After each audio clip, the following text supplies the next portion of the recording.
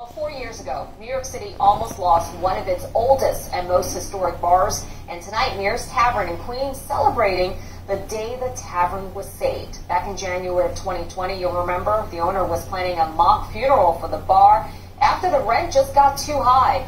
And then a deal with the city kept the doors open. It has now been around for 195 years and has become a popular place for tourists after it was featured in the movie Goodfellas. Next, they're planning something huge for the 200th anniversary. Fantastic. It's only 5 years away. Yeah.